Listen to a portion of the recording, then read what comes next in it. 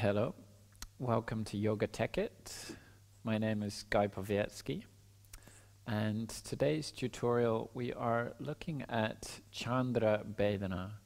So Chandra translates as moon, and Bhedana means activating.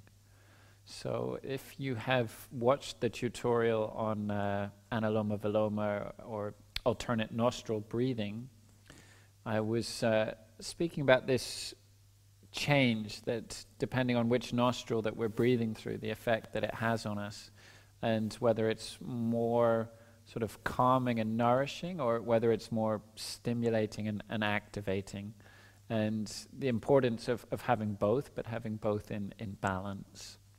And the left nostril, which is the more calming nostril, it's often associated with the moon.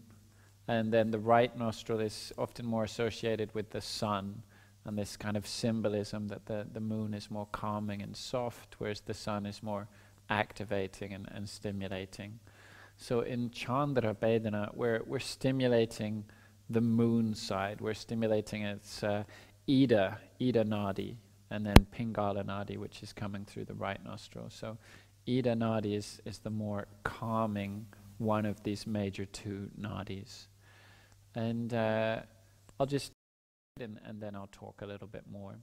You're closing the right nostril and then breathing in through the left for 1, 2, 3, 4. Closing the left, breathing out through the right for 1, 2, 3, 4, 5, 6, 7, 8.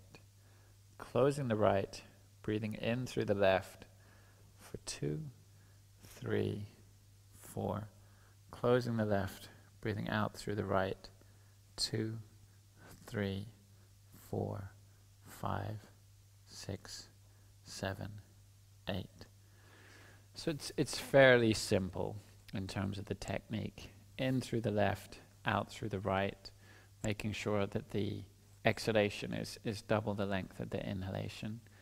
And a lot of the pranayamas that I've shown already on the tutorials are more around calming, the sort of calming, quietening, cooling aspect of the body.